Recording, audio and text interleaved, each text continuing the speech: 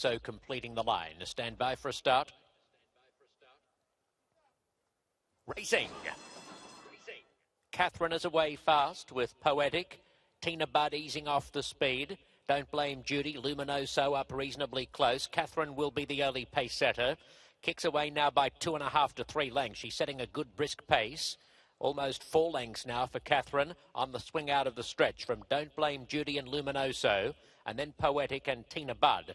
Round to the 6 furlong pole, and Catherine adding blinkers while stretching out off a 4-month layoff. Has the lead and is overcooking it a little bit. She's 4 lengths in front from Don't Blame Judy and Luminoso, and 2 lengths Poetic with Tina Budd. Tina Budd switching around the outside of Poetic.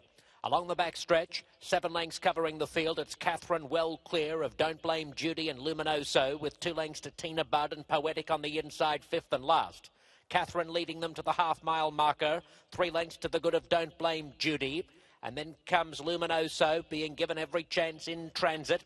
And 4th spot comes Tina Budd with Poetic 5th along the inside. 5/16 to go, and Catherine comes back to the pursuing pack. The lead dwindles to 1.5 lengths. Luminoso, the odds-on favourite, is close enough if good enough, while being worked on a little bit by Bejarano. Don't Blame Judy along the inside. Fortunately for her, the leader is lugging, and there's room for Don't Blame Judy to rail into contention. Luminoso is only pretty one-paced. She's gradually wearing down Catherine. Catherine now joined by Luminoso. Poetic is next, finishing on. Luminoso takes the lead, and Luminoso, too good, has won it by just over 1 length to Poetic, who edges past Catherine.